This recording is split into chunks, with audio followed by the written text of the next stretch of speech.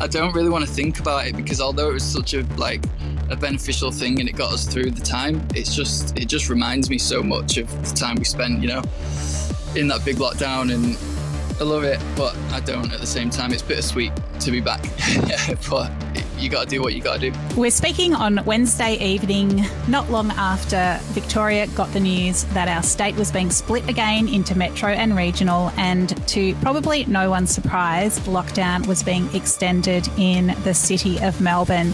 This is a massive blow for all of us. Of course, we can understand the health situation. Nobody wants a virus running rampant in the community, but it is really, really tough for people who have lost work and have no government support to help them. We're speaking today to Adam Walsh, who is very familiar with the situation of being left stranded without any government support. He's a visa holder from the UK, a hospo worker, and I'm delighted to welcome him to the podcast. How's it going, Adam? Hi, Dani. All good. How are you? Yeah, I'm all right. I have this just dreadful feeling of deja vu, just these very quite specific lockdown feelings in my chest and in my hands and in my body. It's quite physical. I mean, how are you feeling?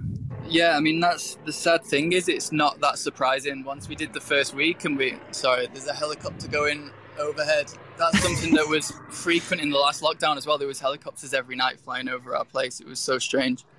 But yeah, it's hardly surprising that it's been extended again. To be honest, these things just don't faze me that much anymore. And it's sad, just sad. Tell us a bit about your circumstances. Tell us how long you've been in Australia, on what visas, where you've been working. Just fill us in. So me and my partner Laura, we got here about 2.5 years ago, did the working holiday visa, and then we started on a student visa. We were studying fitness, which is something we're both very passionate about. So it wasn't just a case of let's go on a student visa for the visa sort of thing. It's something we really enjoyed. And as well as doing that, we were working in the hospitality sector. So as you know, which has changed recently, we could only work 20 hours a week on that visa. So it was, we were cutting it fine anyway, just with the 20 hours work, and we had to pay visa fees, etc. So let me give you a quick breakdown of what we did. So she's going to hate me for this because I always forget where we've been. So we started in Cairns. We worked our way down. We ended up in Sydney, ran out of money in Sydney and flew to Melbourne. That's where we started the student visa. And then I think we got about 6 months, 7 months, and then the lockdown happened. And then it's like half of the time we've been in Australia, we've been in lockdown. So yeah, it's a shame, really. That's really not the working holiday / student experience that you look for. Not really, no, because we were thinking what are we going to go back to England and tell our friends and family? It's like, are we going to go back with great stories of Australia, all the crazy things, all the great things we've done and seen? Or is it going to be a story of lockdown and COVID, which is anytime I talk to someone now here or via, Zoom or whatever with my family back home, all we can talk about is COVID. That's it. Yeah, it's pretty immersive. I guess a pandemic will do that to your life. It does seem to be the main topic, although it did seem that in Melbourne and in Australia, and, I think still in most of Australia, it's not the main topic. People have been getting on with normal life. What's the past few months been like for you? Where have you been working? What's it been like? And did it make a big difference to be able to work more than 40 hours a fortnight? Yeah, so it made a huge difference. We're no strangers to working 40-hour weeks as well as doing other little bits and pieces back from the UK. So it was great to be able to work 40 hours and earn that kind of money. The past few months have been great. They've been great, awesome vibe at work. I've been working at Mesa Verde, which is a Mexican restaurant and tequila bar in the CBD. I think Kathy Reed from there. She used to work there with us as the exec chef. And we got a really great family there, Everyone that comes in is awesome. And just every night, every day we were trading, it was great. It was really positive. And then, things start, this time very quickly trickling back in. It was masks, you got to wear masks. And then the next day we might be in lockdown, and then the next day we are in lockdown, you know, and all that was just taken away so quickly. It's like, yeah, we just got to adapt straight away. It's not good. And so you lost all your shifts straight away? Instantly, as did I'm holding up, like my partner Laura works at Mesa with me as well. We're holding on to a fellow Brummie, Ria, shout out to you. He was in the same situation. Pedro, who's in the same situation. It's like, I'd say 80% of our front of house staff and our kitchen staff are exactly the same as me. It's lockdown comes into play, we get cut, and that's it. Fend for yourself sort of thing.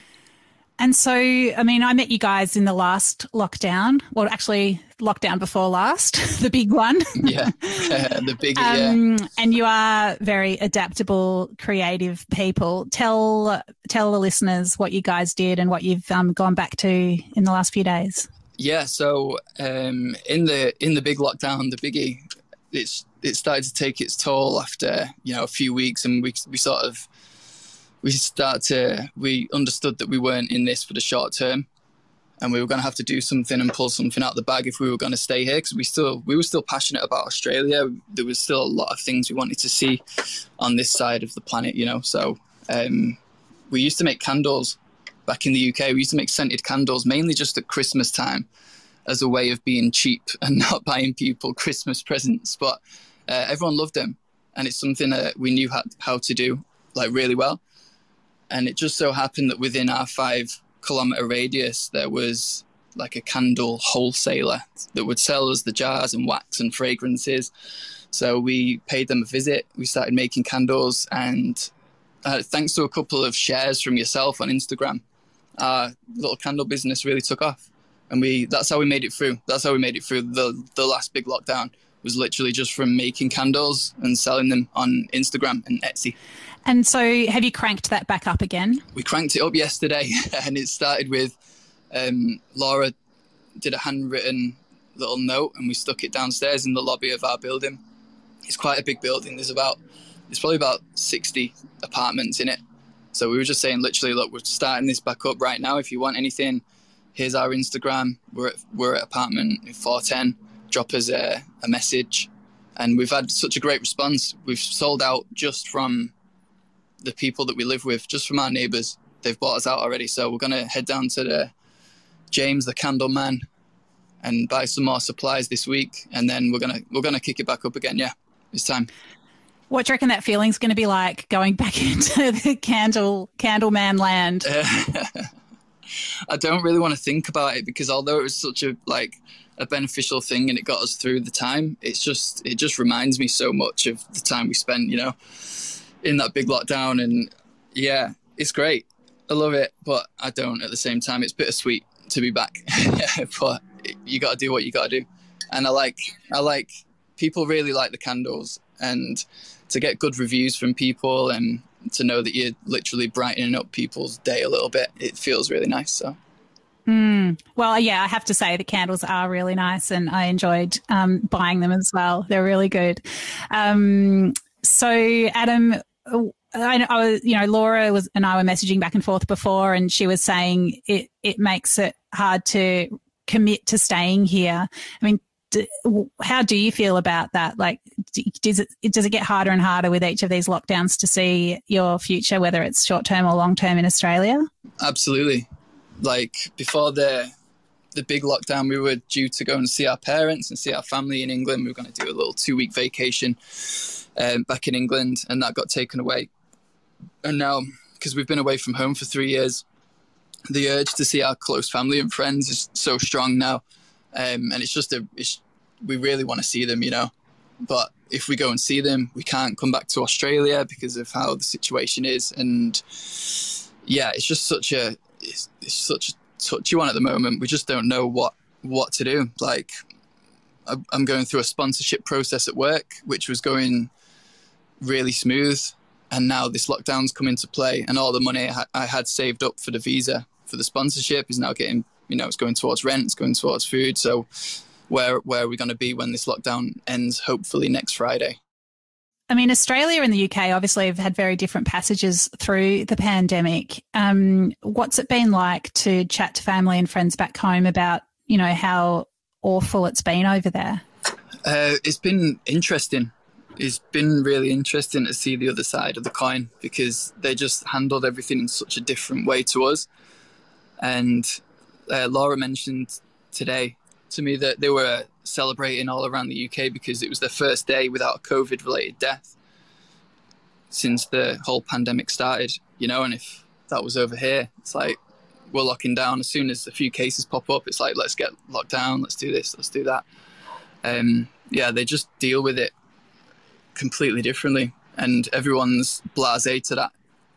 When there was 30,000 new cases a day in England, everyone was like, yeah, it's just another day.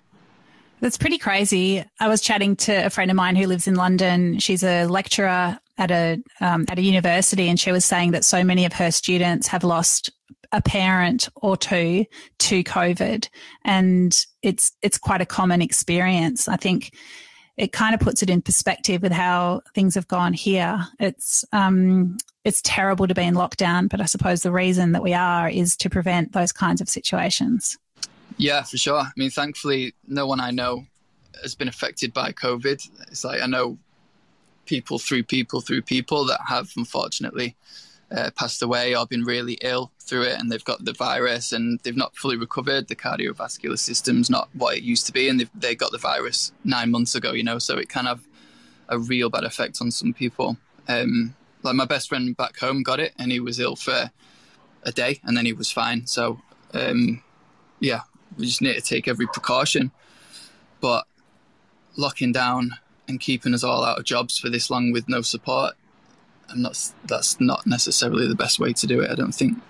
I mean, for so many people in Australia, this is the first lockdown that they've gone through, I suppose, except for the very first few weeks of the first lockdown without the government support. But for you as on a temporary visa, you're pretty used to going through lockdowns without any support, just being hung out to fend for yourself. Yeah, well, that's it. As soon as we sort of felt the vibe that it was going to be a little bit longer than what they first said, we were like, let's fire everything back up and let's get cracking. You know what I mean? There's no time to waste. That's it. We just get on with it. And Adam, you said, you guys are studying fitness. You're really into fitness. Does that mean that you've got a pretty good regime for staying positive and energized and active during a lockdown? Yeah, for sure. Something for me that's been helping me a lot recently is in the evening, maybe about 9 p.m, I switch my phone onto airplane mode, and I don't switch it back on until about 11 a.m. the next day. I've got like a morning routine that I need to do. Like once I physically tick the boxes, I'll turn my phone back on then, and just having that bit of headspace, just to be away from all the negativity, or because as soon as you turn your phone on, there's news popping up. There's a friend telling you about something, and it's good to just be away from that. In a time when we can be so involved with devices and the news and stuff, it's important to just get that time away. Absolutely. I reckon that would be transformative for me, certainly, and for a lot of people. What about physically? Can you give us some tips from your exercise routine, or, something that we can bring into our own 2 hours outdoors? That's it. Just outdoors. Being outdoors is the main thing. Just sunlight. Get some sunlight on your skin. Go for a run. Just get the heart beating. Get the heart rate up a little bit. There's so many beautiful trails around here. I'm in Fitzroy at the moment. I can make it down to Abbotsford to the river. It's within 5k. I think we've got 10k now, right? Yeah, that's right. So I stay away from the news. Your bulletin is all the news I read. Oh, pressure's on. So give me a good 61 or whatever we're up to now. All right, yeah. Literally just getting the heart rate up and just getting a sweat on. That is it. Oh, and cold showers. Shout out to my man Wim Hof for that. Cold showers have made all the difference to me recently. Really? So do you get up and start the day with a cold shower, or just anytime's good for a cold shower? Anytime is good. Yeah, you hit the nail on the head. Anytime is good. But in the morning, it just switches you on better than anything else. So I do my little routine outside, get some sunlight. I've been just about getting up as the sun's coming up recently because my body clock's gone back to what it used to be, having not worked in hospo for a few nights. And then, in the cold shower, as cold as you can. It just, it's great. Switches you on. Might give it a go. Not sure Give it a how go, many of let us your know. tips I'm going to take on, but they all sound very good. Adam, you've obviously, invested a lot in being in Melbourne, and it must have been interesting for you to be in the city working at Mesa Verde. How did you see the city coming back? And, given your experience, what do you think is going to be the lag between reopening and the city really coming back to life again? Let me think.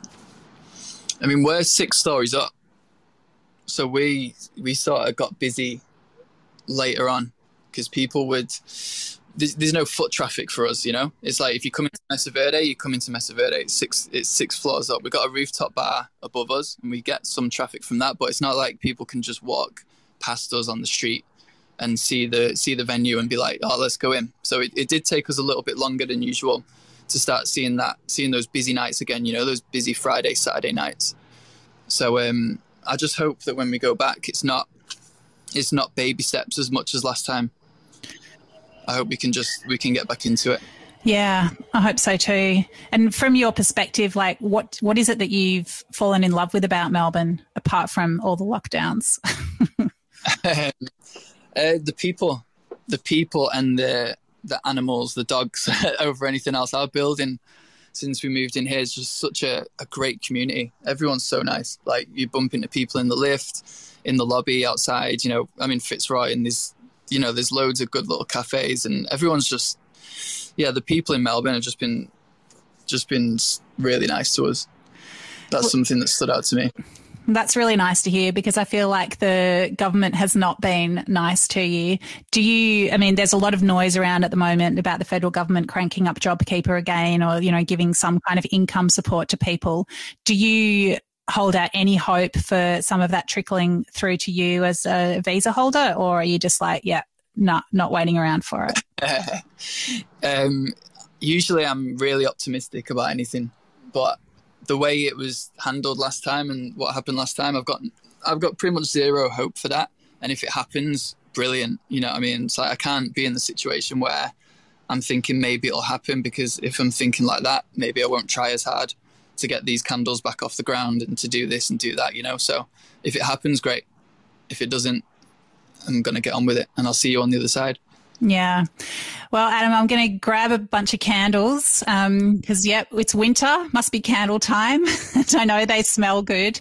We've got a beautiful winter spice candle on the way out. So if you want to hit us up, it's Elements Candle on Instagram. We'll just take orders directly through Instagram this time around.